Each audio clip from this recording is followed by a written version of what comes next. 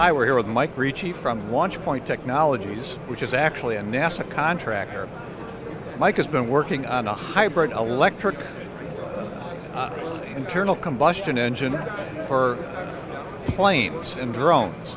Mike, we have some examples of your technology behind us. Yes. Tell us a little bit about the point of your program and where you are with it.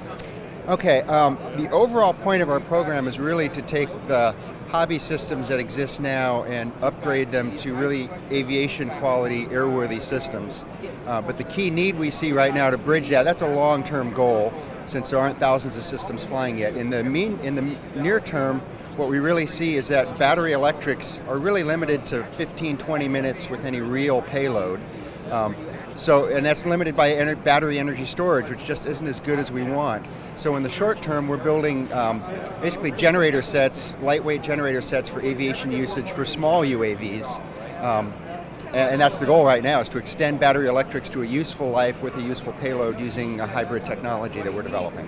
We've got some examples of some of these behind us. Can you take us through one of them? Sure, I will. I can take you the small one. And this is a small gas engine, and attached to it is an electric machine. It's essentially a motor used in reverse as a generator. There'll be electronics coupled to this that match it with a battery pack on a DC bus. These things don't just plug together. There's actually intelligent controllers required to make the whole thing play nice. Once you have more than one power source on your bus, it really becomes a miniature power grid, and you have all the things that we take for granted in life. There's a grid operator that stabilizes our grid. These small vehicles actually have a microgrid on them, and our controllers will manage that microgrid for you. If one system fails, the other backs it up. So now you've actually got two power sources that are redundant. You can land safely even if your battery pack fails or your genset fails. Most of these are like synchronous electric motors used in reverse, but you've got one special technology over here on my left. Can you tell us a little bit about that? Sure, this is our top-of-the-line electric machine. This is an extremely high power density electric machine, generator in this case.